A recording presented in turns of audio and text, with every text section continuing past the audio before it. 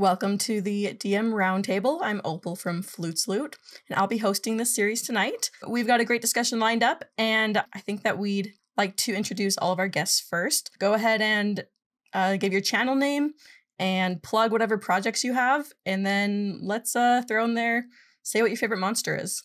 Let's start with Fred. Hi, my name is Fred Wheeler. I run the How to D&D YouTube channel. I talk about anything to do with Dungeons and Dragons mostly, and RPGs for players and dungeon masters, and I run online classes. Mimic. I like the Mimic. Thanks, Fred. And Fred is the orchestrator of DM Roundtable series. So most of the videos for this is on his channel, so be sure to check him out. Dennis, let's go with you.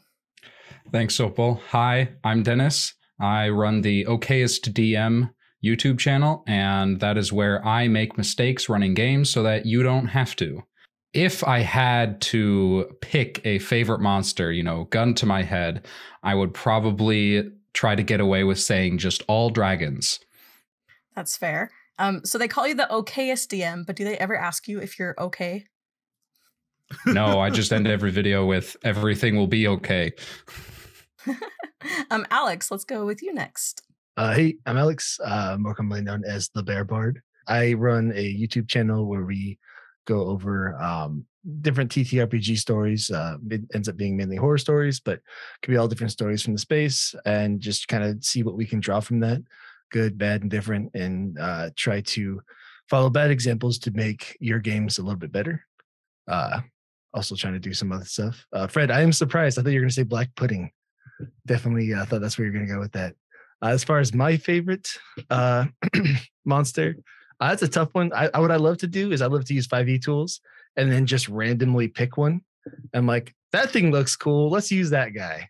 But I love kobolds. I love throwing a bunch of little guys in traps and stuff like that. So I think somewhere right now, Wally DM is smiling when I mention traps. So yeah. Awesome. Thanks, Alex. And are you more bear or bard?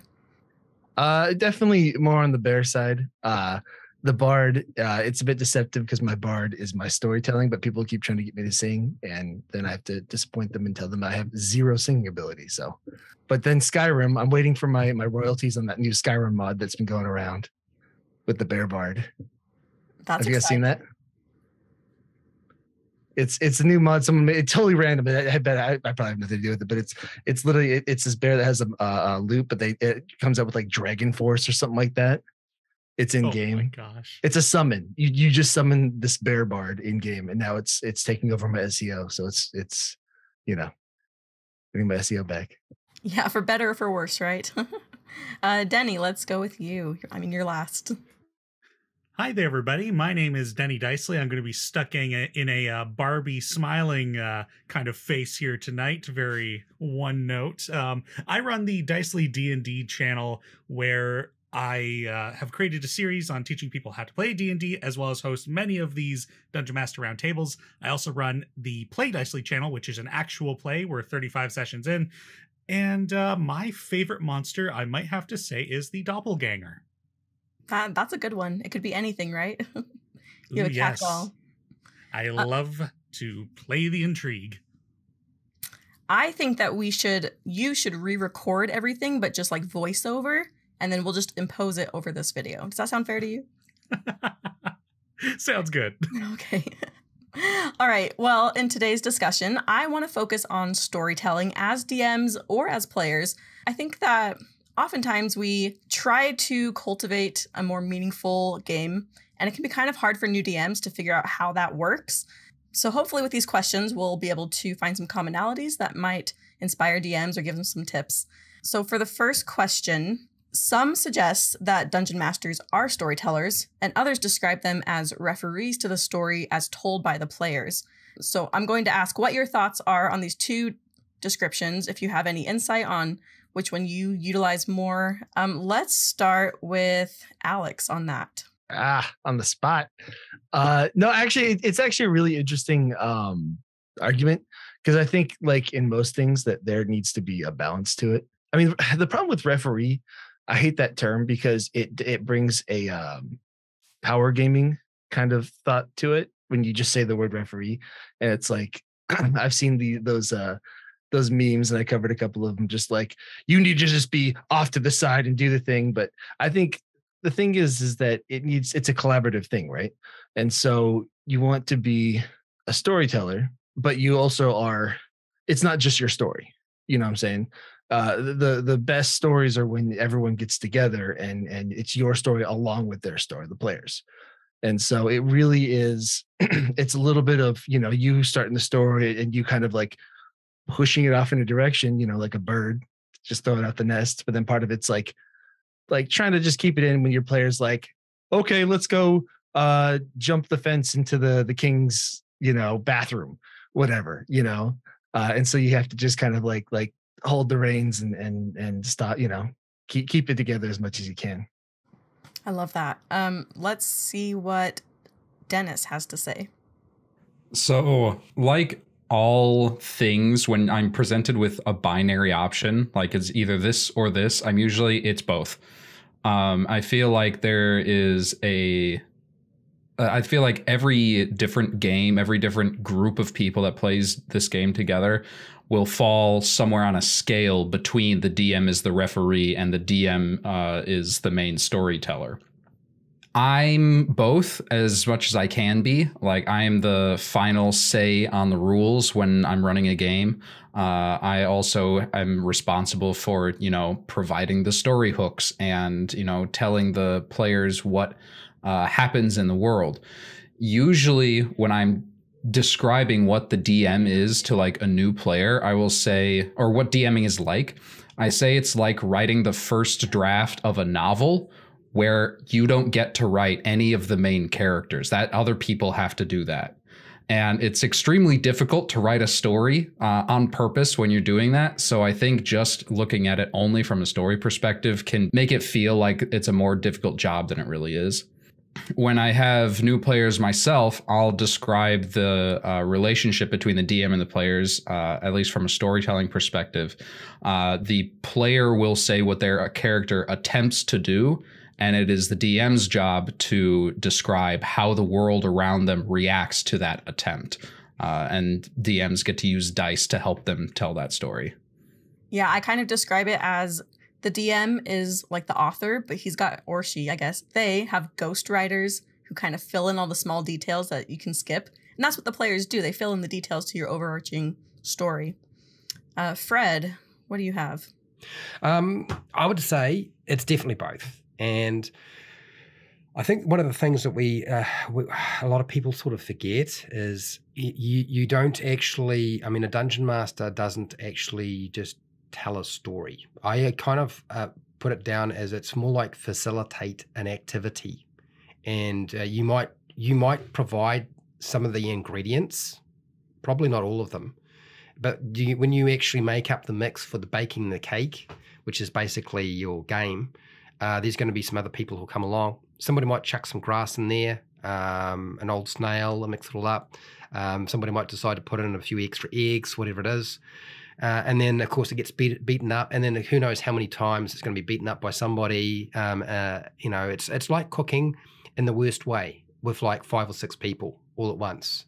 Like nothing's going to come out the way you expect it, and then that's kind of how I would look at it. I think what happens is a lot of people have assumed that sort of modern Dungeons and Dragons is storytelling, whereas actually there has always been storytelling in older versions of the game. And then a lot of people think older version of the game is referee Dungeons and Dragons, whereas the concept and terminology of referee in Dungeons and Dragons was very early on, and Dave Arneson actually got rid of that pretty quickly, and Gary agreed with it, and they used the term Dungeon Master to eliminate that concept.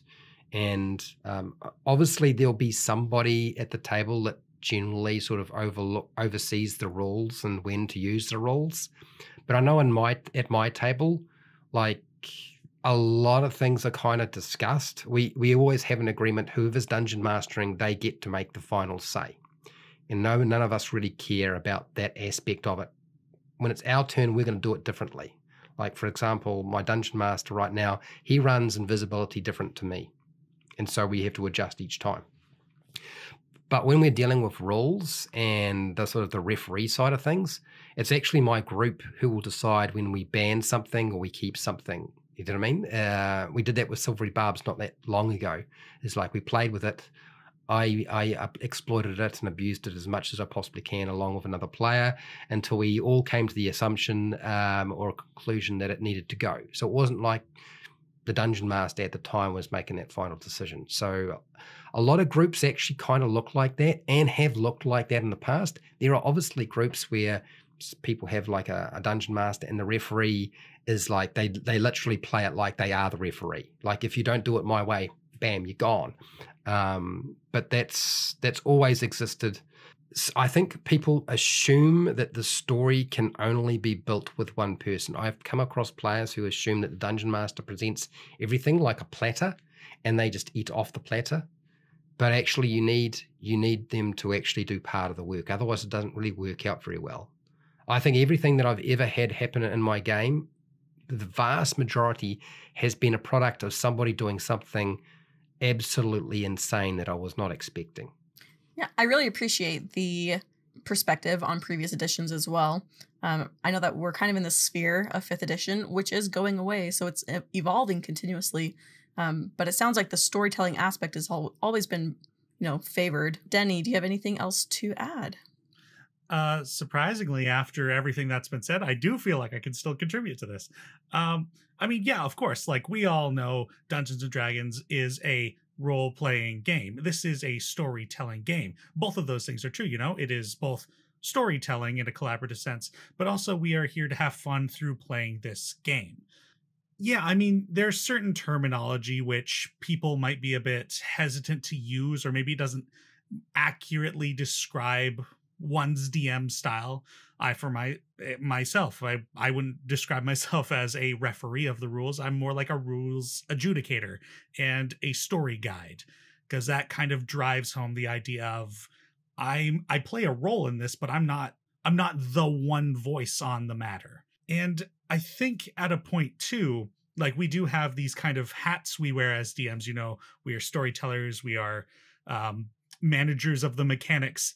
But also, I think we can add a third hat to ourselves in that we, depending on how far you want to go, we become game designers as well. Like the core of D&D 5e itself is allowing people to pick and choose what they want out of the base rule set and altering that in order to create the tabletop role-playing game experience that your table wants. Like, I do a lot of homebrew, so I've created my own setting, race, lore, what have you. That's game design. Setting up encounters, which most DMs will do, that's game design, though you've given the tools to do so. Your party goes into a tavern and they want to play darts. There's no rules for darts, so you're going to have to game design those mechanics to do so. So when DMs become inspired to create components and rules or use the mechanics of D&D to create something original that isn't already in the books, like we do a lot for these games. And I think both are true, the storytellers, the referees, but also the game designers. Perfectly said. Thank you. Thank you all. I mean, I think I agree with what most of you have said. It is not a binary choice between you're either a storyteller or a referee. I ultimately see it as the DM is telling a story that players are reacting to. But overall, the DM has the goals in mind, the plot points, the conclusion. They have to guide them through all of that. And like you said, Fred, is that stuff happens and players do things that you don't expect. And you have to adapt either in the moment or throughout the whole campaign. But I think ultimately it's like DMs really have to be prepared to be strong storytellers because they're the ones orchestrating the story. Overall, I would say that players, from my experience, unless the players are like super experienced and they know they can kind of break the game, most of them try to stay within bounds of what the DM has planned. There's obviously exceptions to that rule, but I would say that there's a strong case for DMs to work on their storytelling and be very strong storytellers so that they can guide the players through all of their points and plot points and so forth. All right, next question. So D&D can be very task-oriented, and Denny pointed out in the preliminary discussion that this might mean something different to everyone. So what I mean by task-oriented is that sometimes players go from quest to quest, And those quests exist in a bubble separated from the other quests to where there's not really an overarching story or plot or consequences, perhaps, apart from maybe some character development and leveling up. Contrast this method to more modern playing. DMs suggest focusing on storytelling instead of just these quest by quest. So I want to know what the benefits are and the disadvantages to playing this storytelling-centric approach. All right, let's have Denny go first. I very much consider myself a storytelling DM, so I feel like this is a fantastic approach. Some of the benefits from going with this, overarching narrative style of play is, I think, that you can really begin to reduce prep time as it becomes more of a game of reaction instead of having to prepare for every eventuality. It's like, where's the story going? Well, logically, okay, if they're doing this, then what would be the interesting thing or event to come next? Preparing in an event style as opposed to like an encounter style. I would suggest, having player characters' backstories heavily inform the overall story. So it's not just on you to create this grand overarching plot, but you can weave their stories into this grand thing. And it makes it much more investment and immersive for your characters. And also, the story is almost guaranteed to be something that they'll enjoy because it's something that they helped create. With a deeper focus on players and the characters, you get greater opportunity to understand what their characters and players are about, so you can begin to learn and focus on what you need to develop in your world building and whatnot. Great opportunity to practice improvisation. You can throw combat balance out the window because it's just like, well, what makes sense to be in this scene? Oops, it just happens to be 100 orcs. I hope you guys have enough sense to run away from 100 orcs. And if they're into this style of gameplay, one of the more rewarding things for me is that the player characters might strike up conversations with each other in the game and allow me to sit back and just watch as the scene unfolds, and it is just so satisfying for me. Some disadvantages with this approach, with this storytelling heavy game, is if you're not used to improvising, that's going to be a skill that you're going to need to become more comfortable with, as it's going to be procced a lot. As I mentioned before about the combat balance, combat could be more lethal than anticipated or more underwhelming than you expect. It's harder to plan encounters on battle maps if you just decide that, combat breaks out. And how are you to know? The narrative just led you here. And tactical players might build characters with combat in mind and might find themselves underserviced. We all have different types of player styles at our tables, I'm sure. We have the actors, we have the dice rollers who want to hit something. So it's figuring out the balance of how to appease all the players at your table. Hopefully I left enough for everybody else. That's perfect. But let's see. Alex, how about you go next? I have nothing to say. He took everything. Thanks.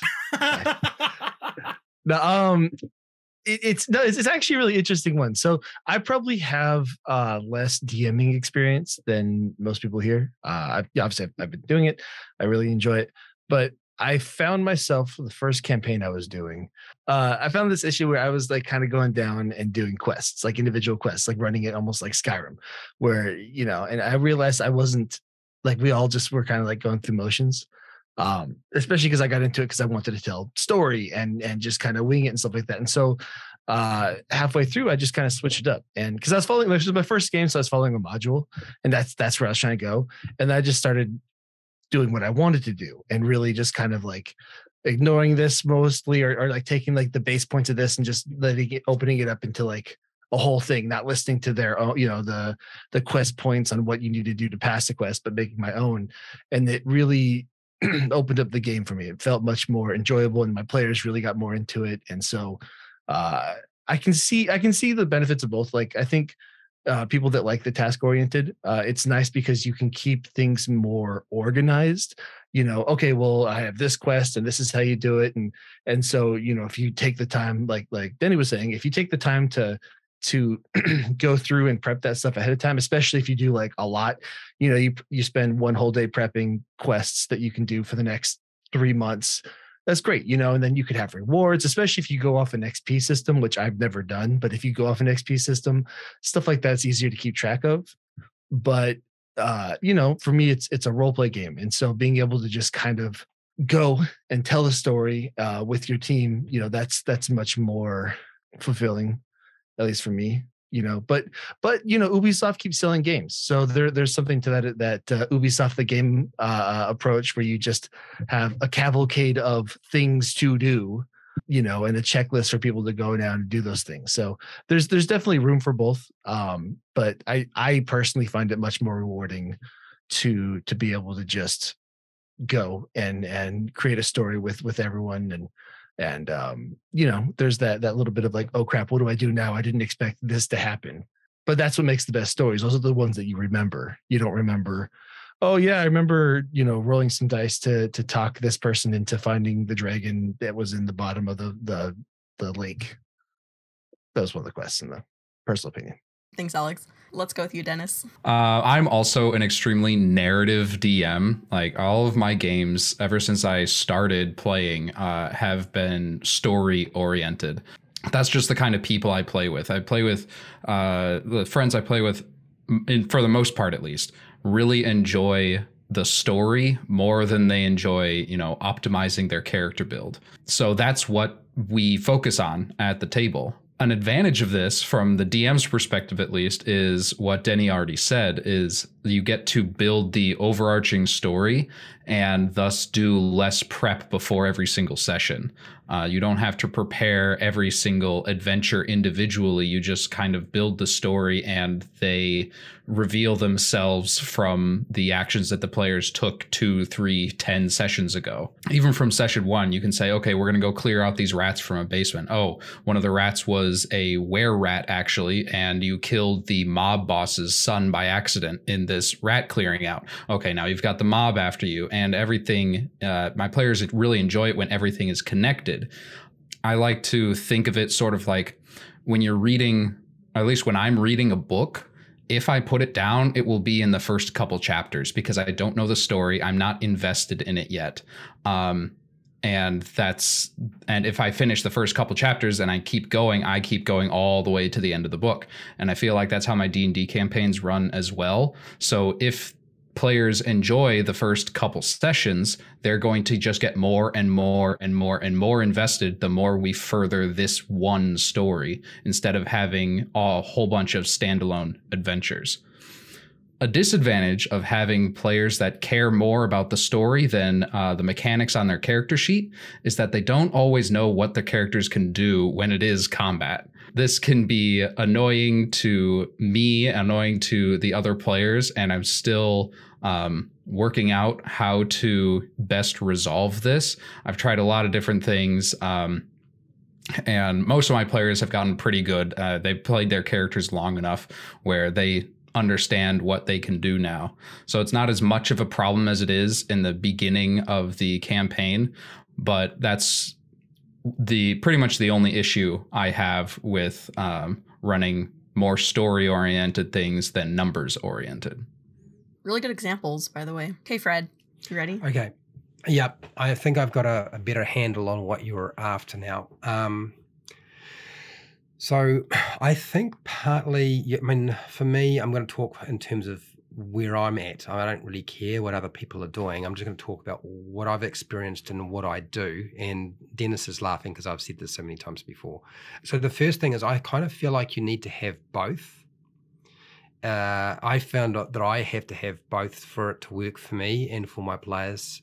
But there's another factor to all of that. And even if you use a task-orientated, piecemeal, small quests, job board sort of style of game, rather than a storytelling adventure, and that is you still need to have a pretty strong central focus.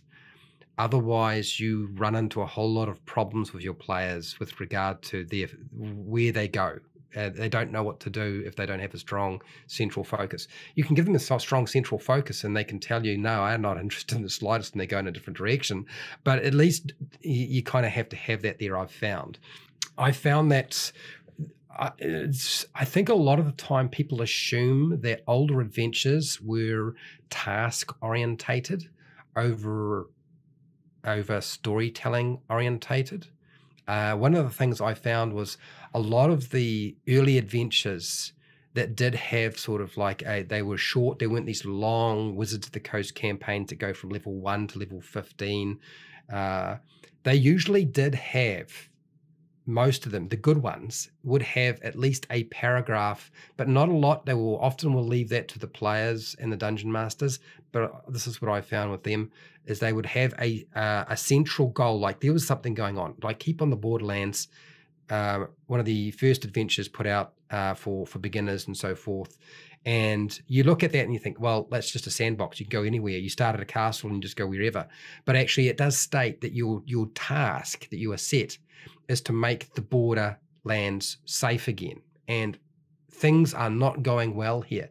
So this is your home base, but you do actually have a central goal that you actually are focusing on. And I think a lot of people, and this happens with adventures where there's only like they don't designate like paragraphs to the why you're doing it, and they only put in like a couple of sentences, people forget they actually exist. I can assure you the worst adventures I've ever run have always been the job board style, and you just go from one job to the next, and there's no connection. But usually they don't do that. There will be a connection, but it's hard to put that connection through.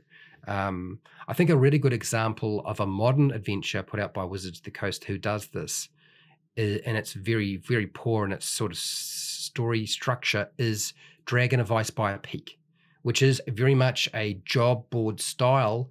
And if you compare it to something like Lost Mine of Phandelver, it has a much stronger central focus, even though it is actually broken up into pieces.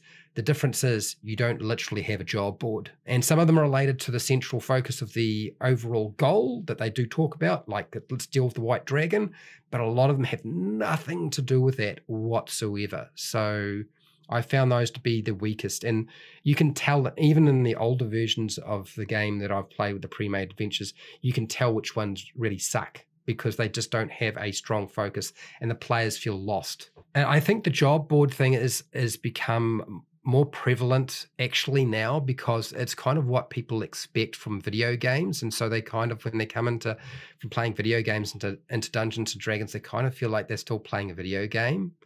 The only difference is they're not necessarily pressing buttons if they're not on D&D Beyond, if they've got pen and pencil, but they're still playing a video game in their head. It's just now if I go into water, I don't die. Do you know what I mean?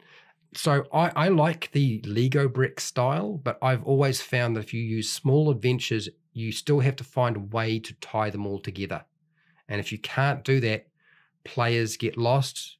It's very easy for an event, for an event-based adventure actually gets derailed probably more easily than a location-based adventure, because if they don't follow the events in the sequence that you required and you don't have a decent sort of structure or have figured that out or improvised it, then everything comes tumbling down. Whereas you don't have quite that same problem with sandboxes, but the problem with the sandboxes, they can go anywhere and they might decide to say, I don't care about your central overarching goal. I'm going to just go do this. We're going to go shopping for 4 hours, or we've decided that we don't really care about a white dragon killing all the townsfolk, and we want to go and be pirates on the open sea and start up our own chain of fast food shark restaurants. So I mean, yeah, I think I've covered everything I needed to say. I'm going to stop. I want to circle back to the video game style, because I've thought that as well in D&D. When players are playing it like a video game, there are so many problems with that, not caring about each other as much or the other characters playing with them. But most importantly, everything is very task oriented and they're not interested in, like developing relationships within D&D. I'm going to circle back to that. But when I've played in, for instance, an adventuring guild that takes quests from a job board, it's fun, and there's a quick turnaround for resolutions. You can kind of see the plot go and rise and fall really quickly within the same session. And that's fun. That's nice. But it does feel very tedious to me when we're playing these job board type games. And I just feel like there's no progression across the world. And I'm like, when I finish this, I know there's another one to do. And it just doesn't feel fulfilling to me, I suppose, as a player. And maybe it's because I'm a romanticist or something, but I want to see my character enact emotional change in the world around them. I want my sphere of influence to be more than just monster slaying. I like those slice of life moments where I connect with like non-player characters or the other characters, players playing with me. But I can see how focusing on storytelling could lose the interest of players who are less interested in role-playing and just want to cut down some ugly monsters. If everyone isn't as invested in role-playing at the same time or together, I feel like it could be very hard for one person to, buoy up the storytelling of the DM and draw out those moments. I think that when players choose to play Dungeons and Dragons like a video game, they lose that storytelling aspect of really connecting with the world around them. They just think, what can I harvest from this monster? What experience points can I gain? And they lose that person-to-person story, like telling the human story of we see evil in the world, or maybe we are the evil in the world. How does this change us? How do we change others? And I think for me, that's the biggest aspect of storytelling that I just latch onto for D&D. Does anyone have anything else to say about this question? It's a pretty broad question. Yeah, Alex. I'll try not to go into too much ranty because the video game argument I go on. I have gone on rants on my channel about, so I won't try to go too much into that. But I think the biggest thing really with this is session 0. Your session 0 is super important when it comes to this particular argument, because that's where you really can talk about. Because I have friends that they love doing that that kind of like I have some friends in a Witcher campaign right now, and that's all it is. It's literally them going from job board to job board, not serving any sort of, but they love it. And that's the thing. They talked about it in session 0, and that's what they wanted to do. And so the biggest thing is just really, really talking to people in session 0 and make sure that your group knows, lay down like, hey, what are you guys wanting? What do I want? And then figure that ahead of time. Because the video game argument, I mean, video games are great. I love a lot of us love video games, but they really can poison your experience with this. Because the thing is like, if you want to play video games, go play video games. It's a different medium, and you lose what makes this medium special by thinking of it like a video game. And so you really need to keep those separated. Exactly. I'm not going to go on too much of a rant about it, but that's just like when people start bringing in video games too, I'm just like, oh, I want to talk. But yeah, I mean, the biggest thing is just really in session 0, talk about it ahead of time. And I think the biggest thing too is you can use the task stuff maybe in smaller amounts. It really is about serving the larger narrative, make sure that it serves something larger instead of just like getting lost in doing side quests for the sake of side quests. Make sure that they're either establishing your world, establishing maybe a character, you can use it to establish your enemy, an enemy. Maybe you have to do a bunch of tasks to clean up what your BBEG's doing, something like that. Make sure that it serves something larger than just a task. So just with Alex's example, is that this is a really good example of one of the strongest ways to build your whole story and your whole game. And that is when the players decide that they have decided that what they want to do is they want to go Witcher style monster hunting. So that's their central goal, right? It doesn't necessarily say, okay, we're going after one villain. There's going to be multiple villains. Actually, this happened to me in my own game not that long ago. And so it works because their central goal is always the same, and it doesn't matter for Alex what he puts forward, as long as it fulfills what they were after was, we want to slash down and take down monsters and deal with whatever they're causing.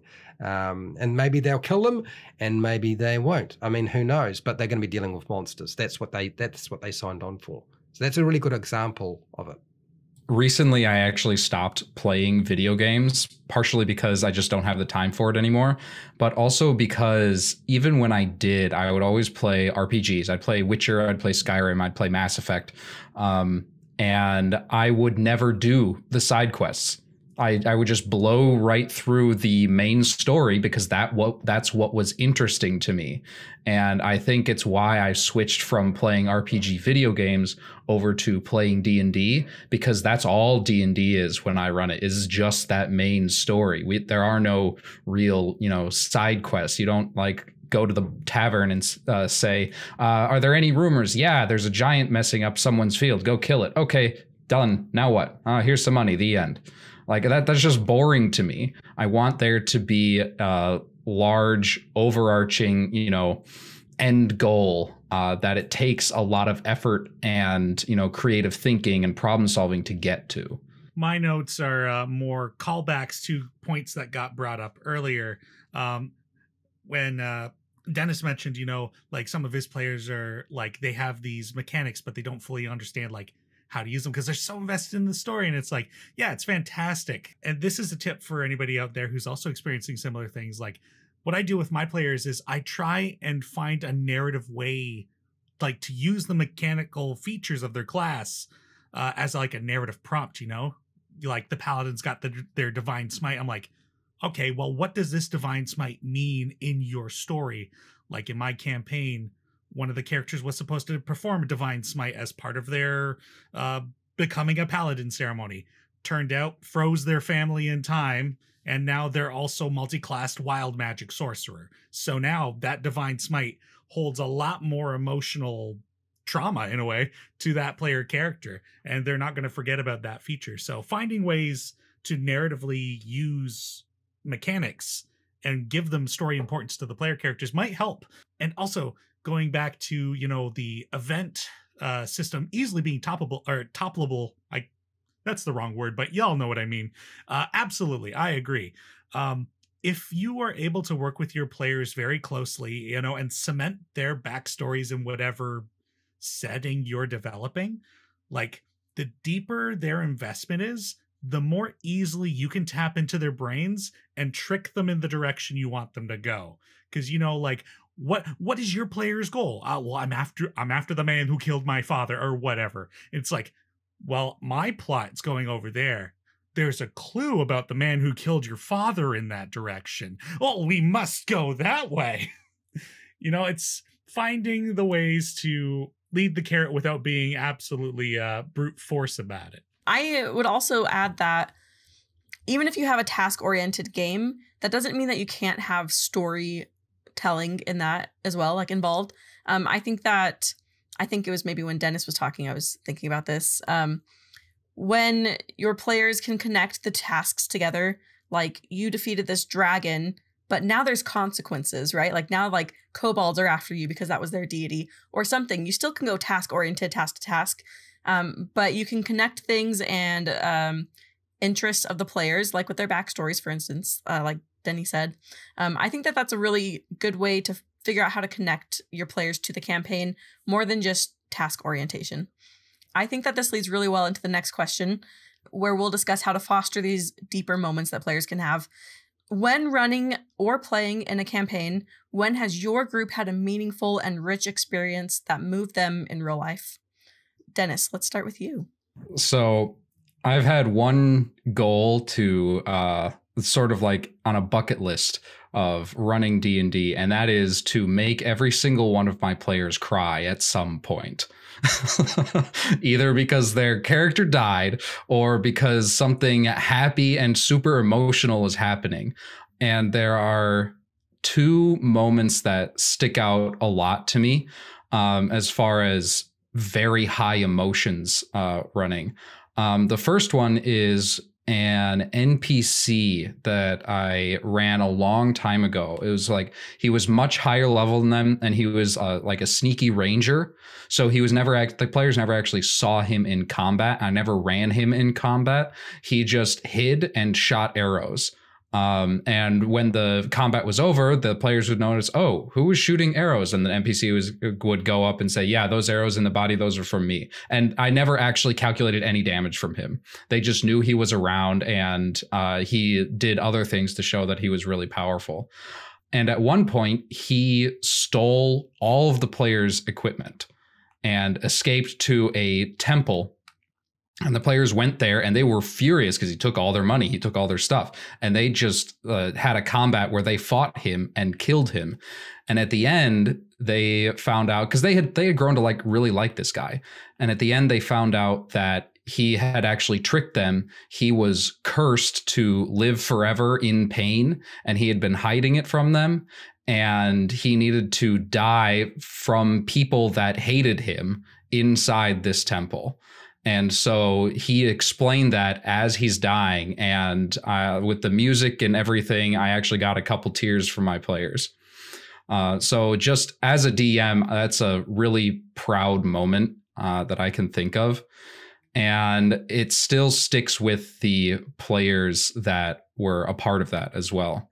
The other anecdote that I remember specifically is something that I just worked on for a really long time. Is a short paragraph long description of the big bad revealing himself, like transforming into the shadow dragon that he's been the whole time. And I won't go into details about what that was, but I spent hours and hours, way more longer than I should have, planning out and like timing my delivery of this paragraph that I was reading out with the music that was going to be playing in the background. And when that landed on my players, it was another one of the most rewarding moments as a DM that I've had. And I plan on doing that again every now and then, just to, get those strong emotions both in myself and in my players in the future. Those end up being the most meaningful, the richest, and the most memorable experiences in our games. This might be an unanswerable question as a follow-up, but how do you think it affected your players? You said that they remember it over time. That's a big reward, first of all, because I don't remember half the campaigns that I play or run. So that's a good reward. But how do you think that it shaped them as players? I think it set in stone what they were already doing to get up to that point, because it was an enjoyable experience. So everything that they did to get there, they have been doing since that time. Alex, let's go with you next. So I got a couple, and the first one I'm going to do mainly because I'm assuming that most of these are going to be more positive, and within the first 2 months of me playing D&D, I had a buddy of mine. He was in this house with a bunch of he was just a bunch of roommates, and they played D&D. They're the ones that got us into it. It was 3-5, and we had this other guy that we knew, kind of one of those people that just were always around. And we all got together and we started playing some D&D. Half of us had never played before, never done any of it before. Well, my one buddy, he played kind of a dick of a character. It's just what he played. He was playing it well, but he was just kind of a dick of a player, a character. It was all in game.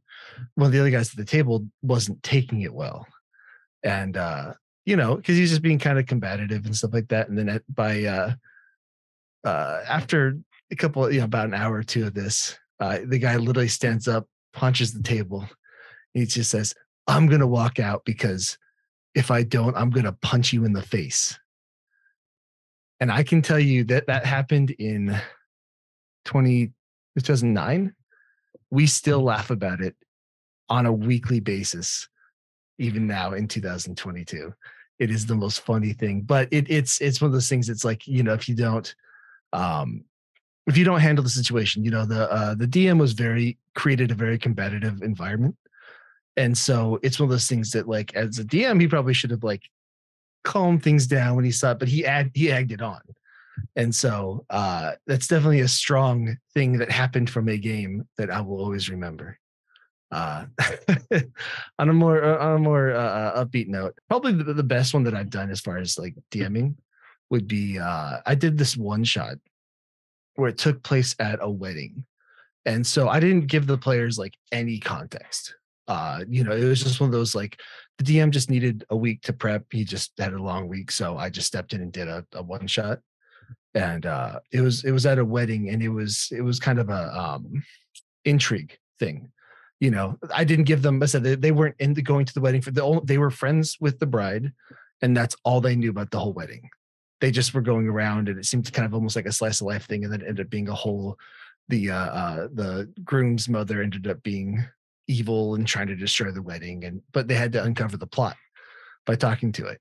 And just by the end of it, I kept a lot of movement. I feel like that's what I tried to do. I tried to keep it almost a little bit chaotic, where things were always just moving and things were always happening. And regardless of what they did, other people were still doing their own things. and it created this really cool atmosphere. It just, by the end of it, when they figured they got the plot, they actually got it before, it went to hell. It's still, there's a big boss fight at the end and stuff like that, but they were able to catch it in time before the quote unquote harder ending happened. It was a lot of fun, and it really created a fun atmosphere. And it's one of those things. It's like, they still talk about it. It's like, man, I still, and it's just, it made them, anytime, the couple times I've DM'd for that group, they're always like expecting things in everywhere. They look at everything. They really like overanalyze everything, because I've made them kind of paranoid with it, which is always fun. So those are my two. By the way, also Dennis, I always like to believe that if like you're not getting a good response out of any of your players, you just start bullying them. Just like punch them in the shoulder, nerd. Oh no! Just get that one tier.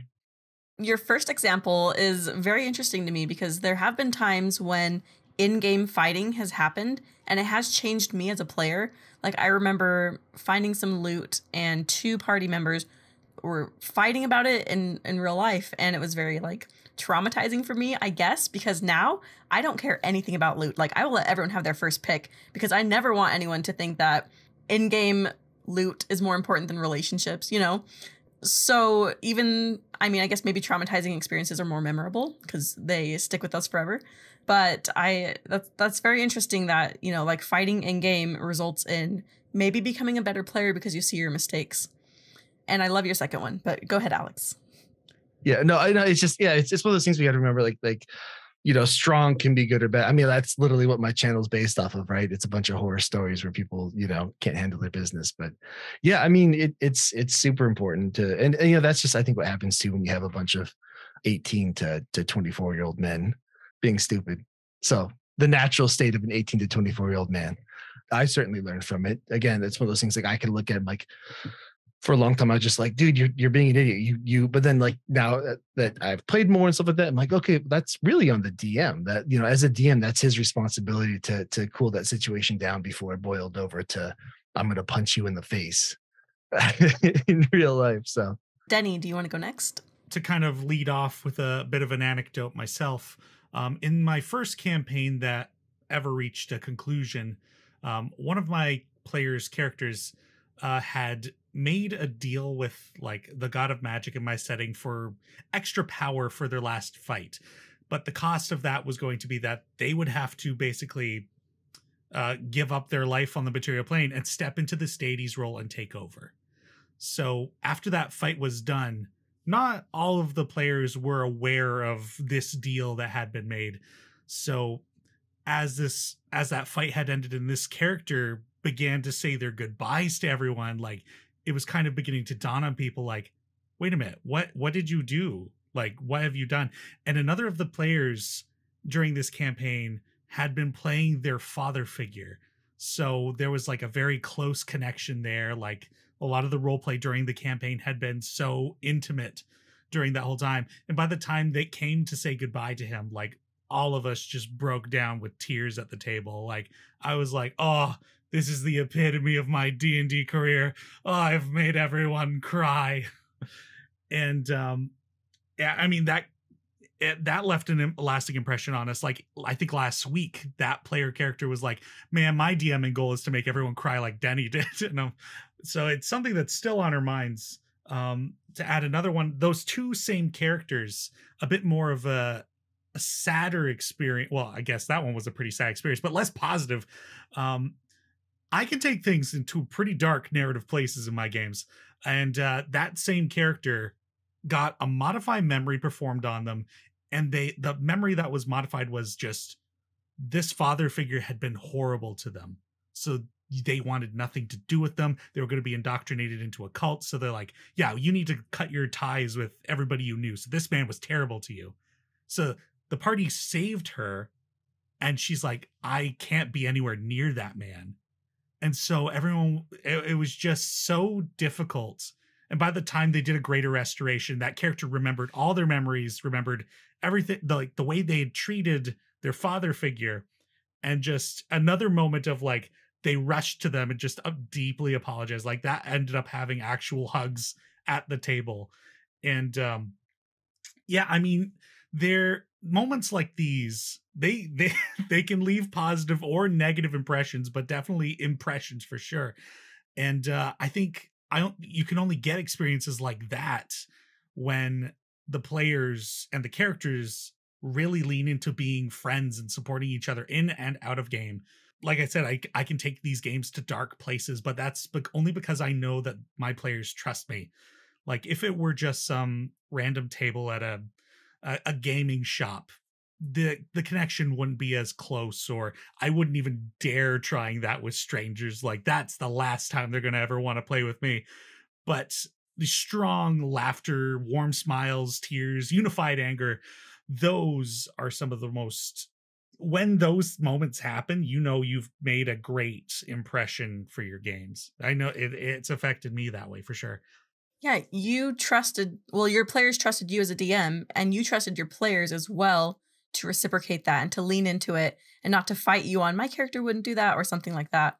That's a great example. Thank you. Fred, let's hear from you. I was thinking about this really hard in terms of like when it's happened, and this is actually, Opal, the hardest question for me.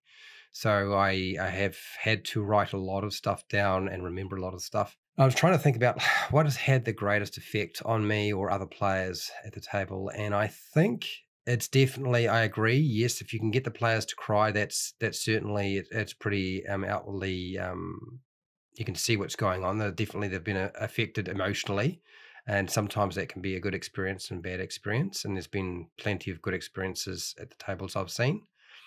The other one I have to say is, I'm going to say laughter, because one of the things that my own group is, it's a big thing for us, is like we're all got our own lives. There's family, there's work, there's just the chaos of trying to keep things going.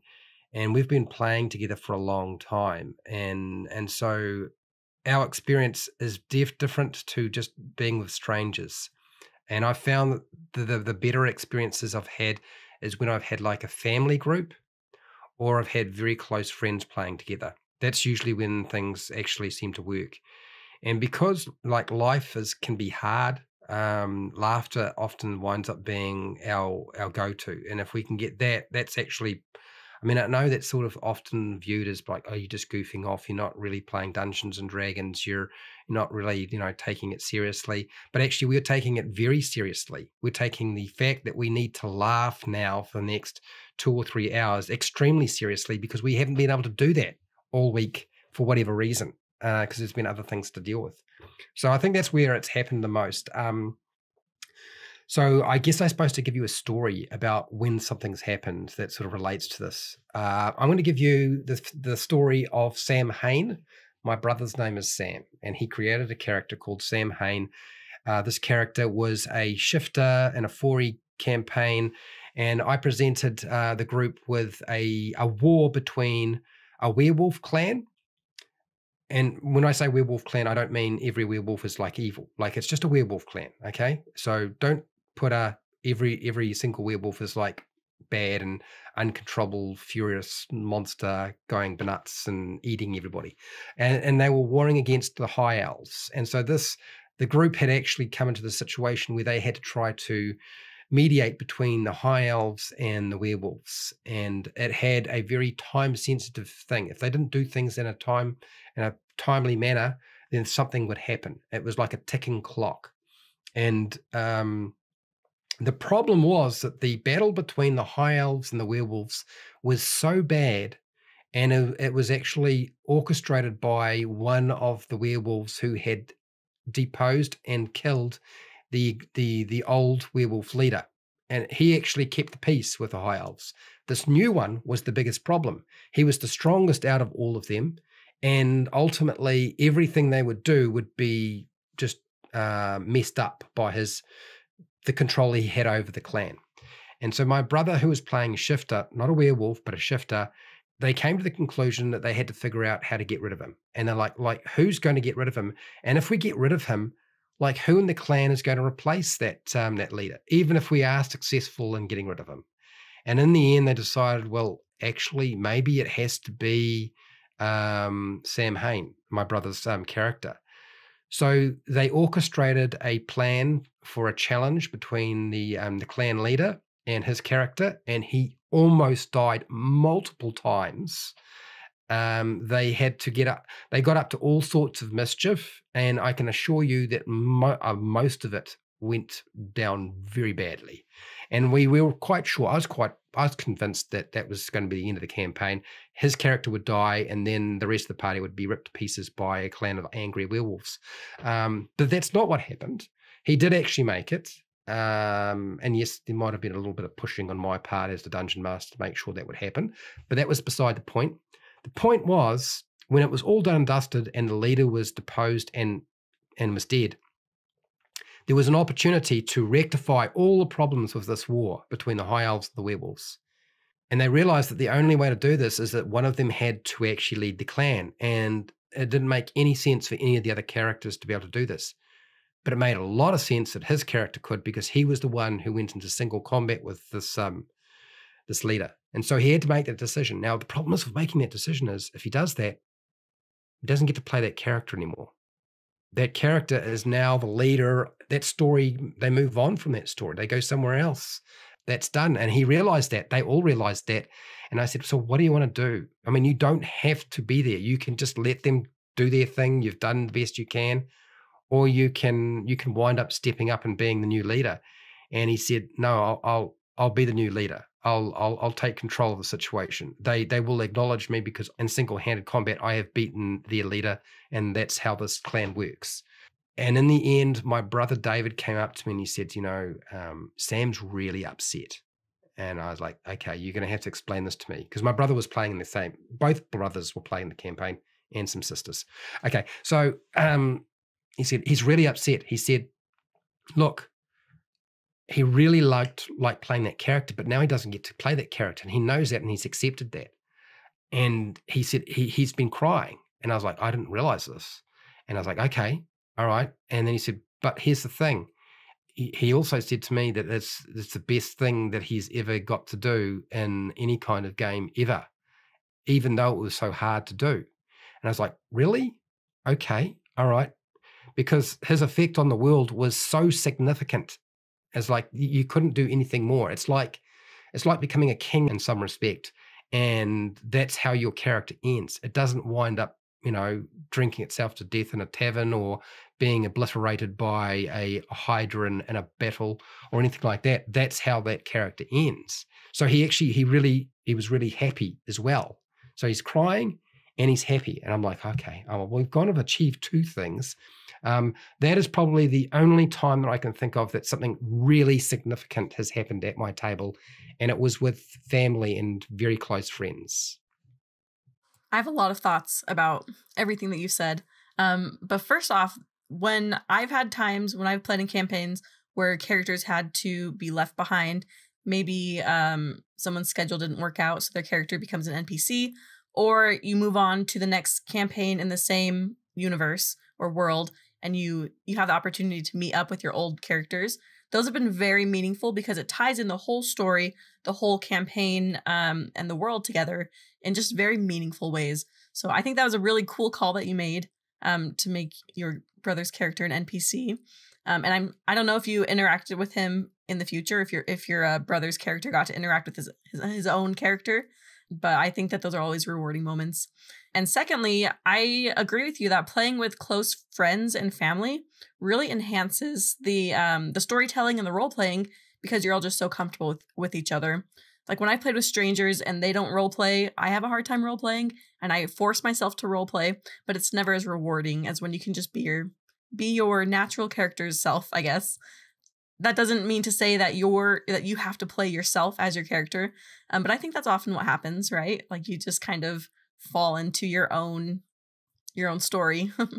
I'll share one when I was a player and one when I was a DM. As a player, I was playing in my husband's campaign. We were playing Curse of Strahd, and I'm not going to give any spoilers, hopefully, but there was something very meaningful that happened in Curse of Strahd, so here we are. There was a character who experienced significant stress and loss and just completely was dehumanized in the eyes of like the whole world that we were in. And it was really easy for us to just label this character as crazy and just like move on, not interact, or maybe even be fearful of this character. But my sorcerer really connected with this person and listened to their story and helped them in like real D&D real ways that ultimately turned their crazy into just like understanding. And they became just this strong ally that eventually helped provide pivotal insights into our missions. There was a huge payoff of being this hero who, was like a hero to a normal person. Something that you could have just written off. And my DM could have easily just, not leaned into that and just had the character stay crazy, true to narrative or whatever. But the fact that my DM was willing to adjust based on my character choices, adjust the NPC and really make that meaningful bond. That's like a story where I felt like a hero as a player and as a character. And that has shaped how I played, in future games. As a DM, I was thinking about this experience when Alex was speaking. I was playing with my siblings as well as my husband. My husband had incorporated his character from his very first campaign that a few of the other players had played in. But this character had a hidden identity, like had hidden themselves, and we hadn't mentioned that this was the same character. So my other siblings had no idea that this was the character that they had played with before.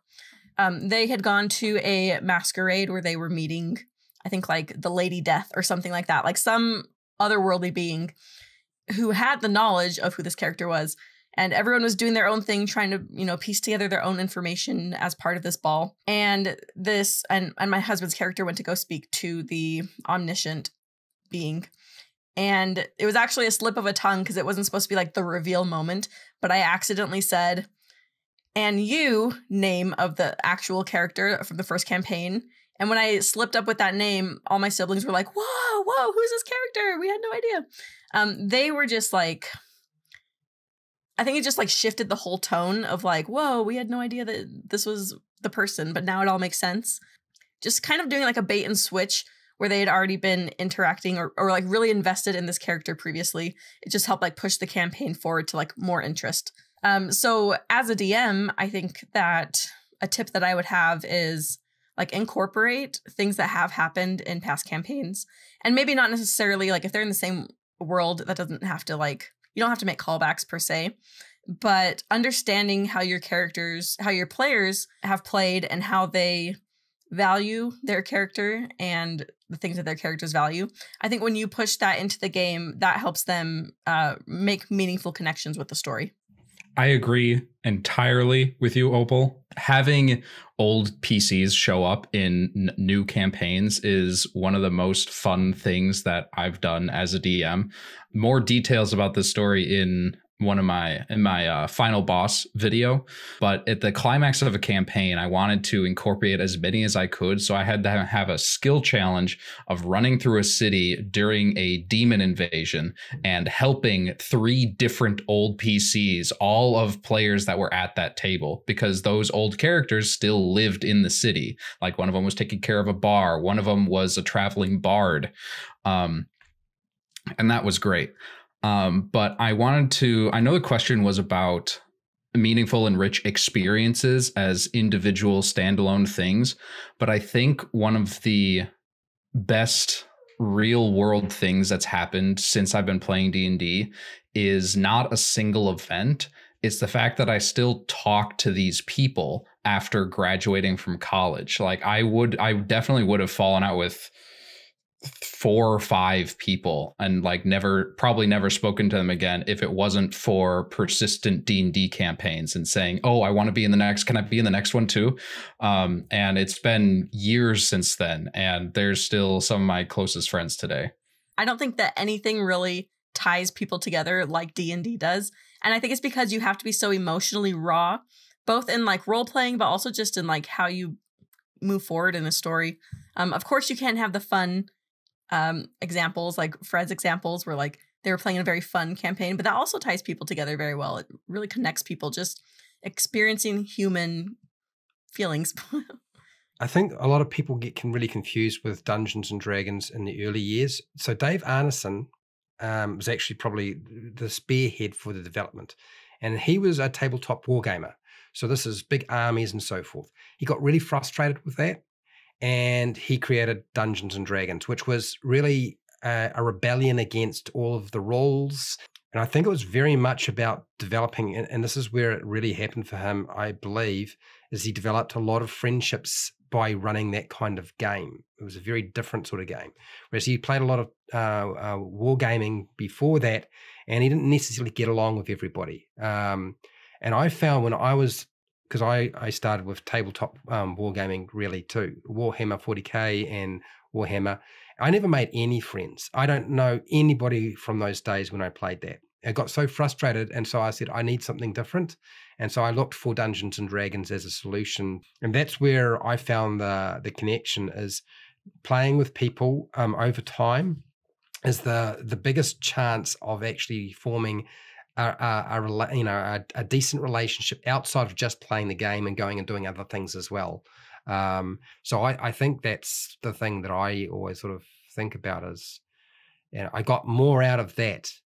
And I never viewed Dungeons and Dragons as a tactical game. I know a lot of people looked at it that, but it's like, it was, for me, after playing actual tabletop wargaming, it's nothing like that as far as I'm concerned. What I was always connected to was the fact that we had to work as a team together to complete a task, something that I never had to do really before. Usually it was crush the enemy. So are you saying that Games Workshop can be toxic, the community? Is that what you're telling me? Because that is a huge shock. I never would have expected anyone to say that ever. Fun fact, I love Warhammer 40K, but I can't play it because I can't stand most of the people that play it. I hate saying that. It's why I played Dark Heresy, which is a Warhammer 40K roleplay game, because I was hoping that I would get that, but in a roleplay game. But nobody wants to play Dark Heresy, so I was like, okay, I got one game, and that was the end of it. I think they're basically there's a new one coming out that's supposed to basically be Dark Heresy. A really quick one. We've talked about like player characters appearing in other campaigns is really fulfilling. I have not experienced enough of this in my own games, but I would love if spellcaster players more commonly invented spells and then stuck their name on them. That's like all of what Forgotten Realms lore is, right? These magical beings or spellcasters who just like level up, and then they're like, hey, let's do it. Let's just do something new. Create It's such a fun concept, but it's never happened at my table. Where are you? In honor of you, I'm going to make the Denny Fireball at my next game.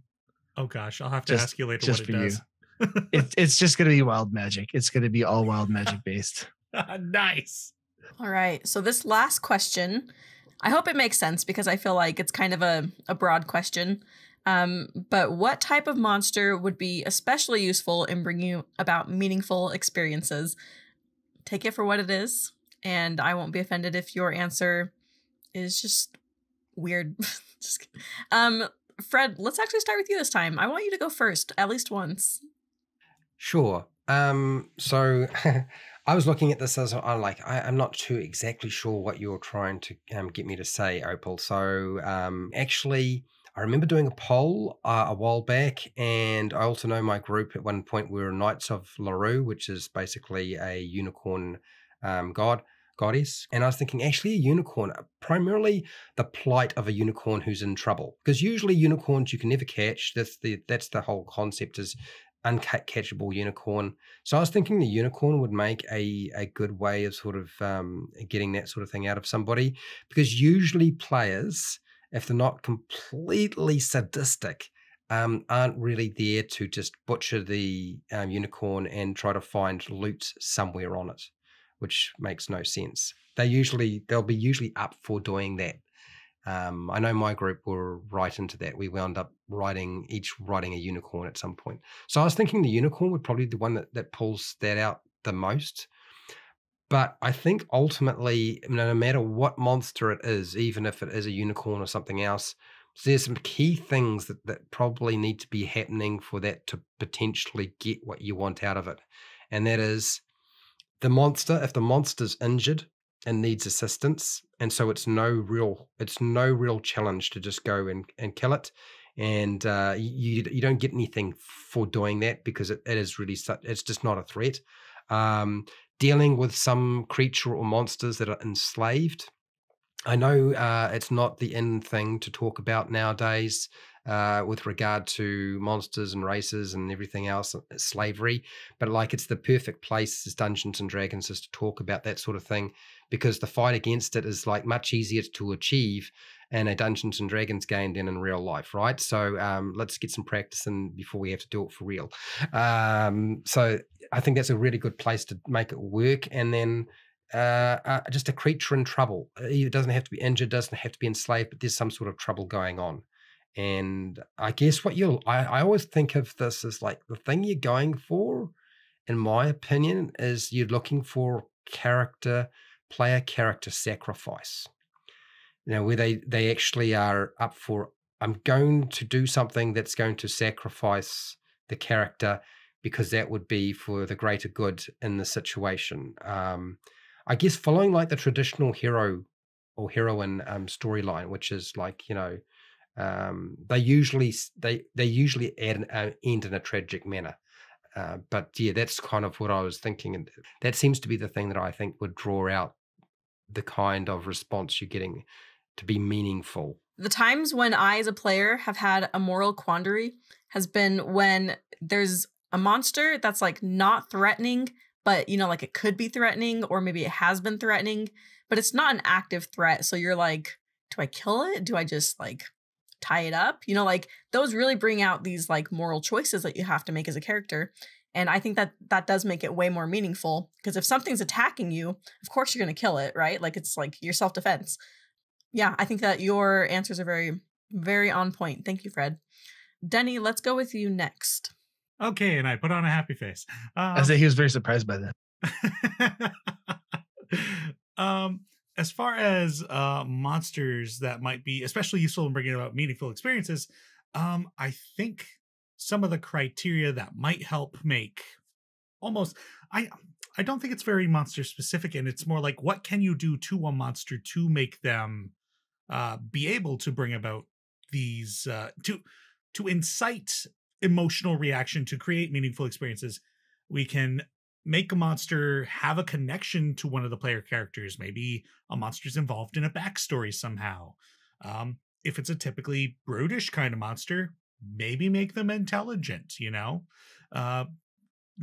consider what's the creature's motive, make them difficult to kill. Like if it's going to be level 1 adventure, well, that's probably not going to be, the very most satisfying thing, as opposed to, if you have to time sink into the many, many sessions we did to, I don't know, kill this vampire who has a very specific way that it needs to be killed.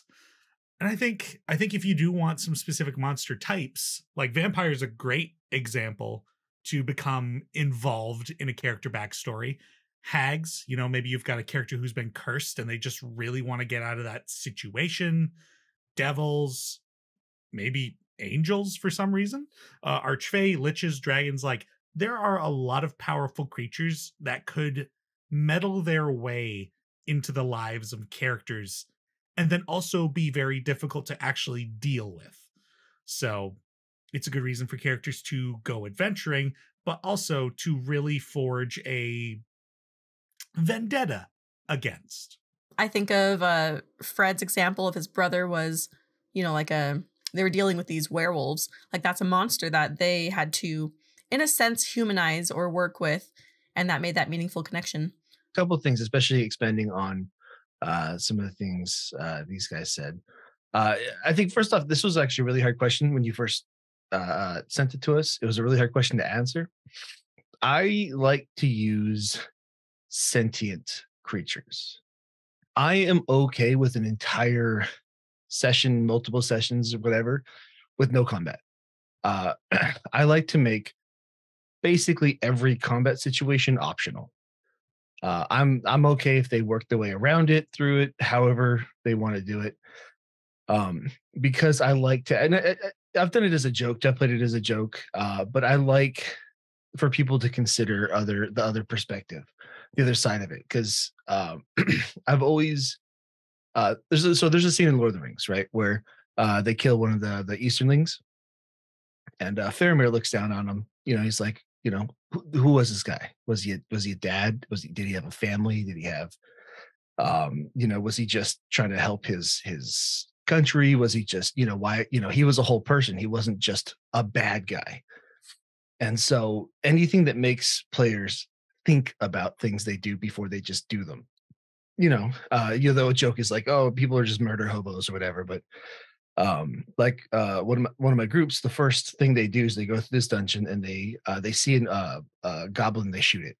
Well, so I put a note in his pocket, just like from his wife, like, oh, hey, sweetie, I hope you're having fun at work. I know you don't like doing this. And, your brand new son, we just wish you were home. And I'm so glad that we get to move next week and be done with all this life. And,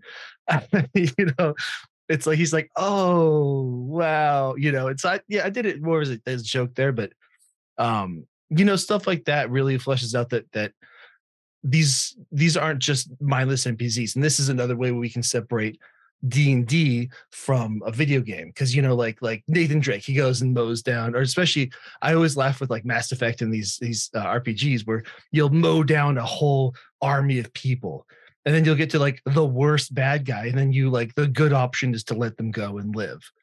It's like, well, you just mowed down 100 other people in the process.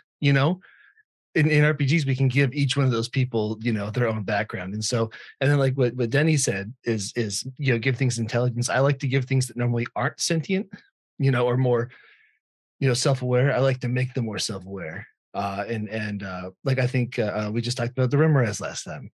I like to give the Rimraz, intelligence and stuff like that. And because then you have to think more behind what you're doing. You're not just killing a creature or a bad thing. You're killing something that thinks, that lives, that has its own life before you cross paths with it. And maybe we can all come out of it alive and positive together. Yeah, I think it's really easy to justify killing something that's, like simple-minded by its nature. It might just be more aggressive and you're like, this is a threat because that's just its nature. But when you add sentience to a creature, you kind of remove those options, right? Like, it's not just so black and white. And that's one of my tips as well, is like focus on sentient creatures. But first, let's go to Dennis's answer, and yeah, we'll circle back. So this was, I agree, by far the hardest of the questions you've thrown at us today, Opal. Mostly because, I mean, my initial thought is, yes, you can use any monster really to bring about these meaningful experiences, but which ones are good at doing that specifically? And my first thought was back to, okay, what are these meaningful experiences that we're trying to bring about? And like when we were talking in the last question, our answers seem to all revolve around high emotions, whether those are negative emotions or positive emotions. And my favorite way to do that is by having an interesting plot and getting the players as invested as possible.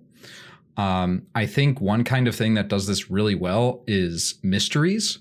So when the players have unanswered questions that they're invested in finding answers to, that is the recipe for those high emotional, meaningful moments, at least at my table. So I started thinking about what monsters are good as mysteries, and I came up with 3 specific ones. The first is any shapeshifter. So dragons that can turn into humans, doppelgangers, even just mimics. So things are not as they seem here. Another one is anything that has to do with messing with the character's memories. So I haven't run or read a whole lot about the False Hydra. I don't know if that's actually a good pick for this, but I have run a Hydroloth, which is a type of fiend that eats people's memories. And when I ran this, I just had the players walking along a street, and then it sort of fades to black and they wake up on a boat deck. And an NPC tells them, oh, you had your memories eaten. What is the last thing you remember? And so we just didn't play through any of that. So the players didn't know, the characters didn't know what happened in the adventure, and it slowly got revealed to them what happened over the next several sessions. That's just something that it's just a way to get the players invested in this plot. Like, what did we do? What are we responsible for that we don't know about? But I think one that is the best at making these high emotions is things that have to do with secrets. So players have secrets in their backstories, like, oh, I'm actually your father. And Aleps are really well known for their secrets. They're undead creatures that learned some piece of obscure lore that was cursed, and they tried to give this secret to other people. And if that secret is part of another player's backstory, I think there could be a lot of really interesting plays there. But like I said, when you asked me originally, any monster can be used to bring about meaningful events and feelings in your players. I don't know how well I answered the question. I did my best, and I'm going to cut myself off. Well, thank you for entertaining the question. Yeah, Alex, go for it. Sorry, when you first started saying that, I was so hoping you were to say a false hydra. 1 week after Flute was talking about how he hates the false hydra and it's terrible. And then I just wanted him to, right after that last week, have to publish on his channel someone talking good about the false hydra. Yeah. So I want to add to what Alex was saying. Hi, Jordan. Hi. We all love the false hydra, just so you know. All of us here love the false hydra. Okay? Just so you know, we got to say it on a video that's going to be potentially on your channel. And I know you can cut it out, but we know you're going to get the message because you're going to watch this section as you're doing your editing. I think the false hydra backfires on DMs because no one remembers anything like what the truth is. We always have to ask clarifying questions. I'm glad that Flutes talked about it because I almost just did talk about it. So we can skip that part. Yeah, thank you guys. So I latch on to the sentient being part as well. I look at monsters who reflect our own humanity back at us. Monsters who are maybe created against their will or from some unfortunate event, such as a vampire, as was mentioned. A creature who knows how humans think and work because they were once humans or they spend time with humans. And therefore they know how to manipulate players into making a choice, a very difficult choice that could be moral or immoral. And I think that when you add that element into your gameplay and characters might feel deceived, it's kind of like this like group experience of like, we were all deceived, or maybe there was like inner party fighting of like, we shouldn't trust this creature, we should. Those can create really meaningful moments where you have to just kind of step back and like reflect on your own humanity and just like how easily you can be manipulated into doing bad things or great things or whatever. But that sentient being is like a huge factor, in my opinion, of creating meaningful moments. Well, thank you all for joining this DM roundtable. I think that we've said a lot of really good points for DMs to consider for how to just incorporate storytelling into their own campaign settings. And I don't know, I definitely feel like I've been enriched by some of your experiences. And as a player and a DM, I think that I can incorporate some ideas.